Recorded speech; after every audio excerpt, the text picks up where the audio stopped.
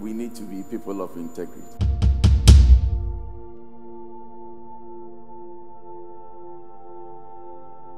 But you know that the pressure out there is hot.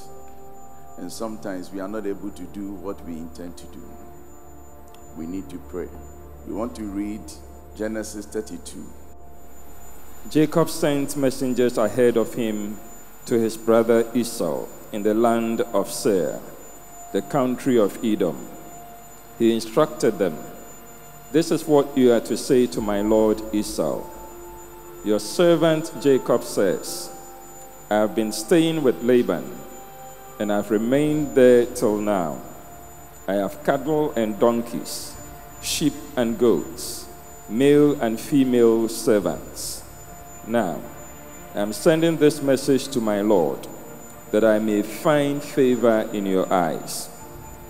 When the messengers returned to Jacob,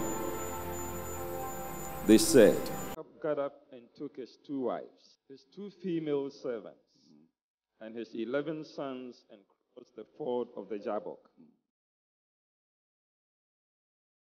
Sometimes it looks like you are 2.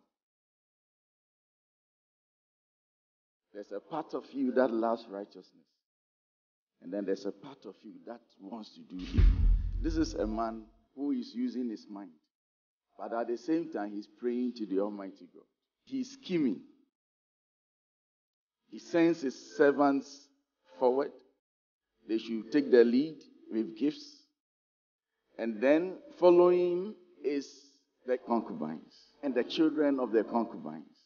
Following is the woman he actually did not love and the children.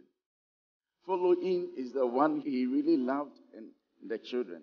Telling himself that if they conquer the first, they will know what to do. So by the time they conquer the servants, no problem. Then if they conquer the children of the concubines, okay, that one, no problem. And then Leah's children, no problem. Rahel and the children last. And then he himself was at the back. Meanwhile, he's praying to God, oh God. Then he waited. In the night, something happened.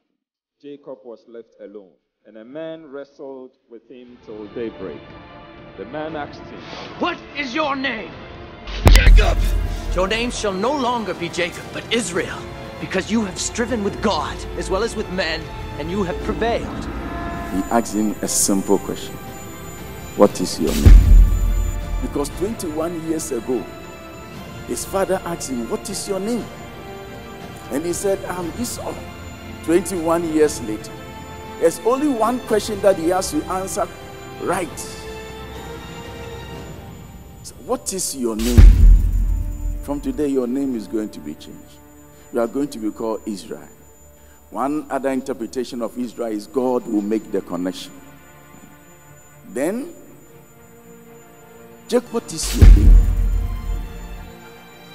What is your real name? What is your real name? Shall we rise? Let us go before God in prayer. Let's go.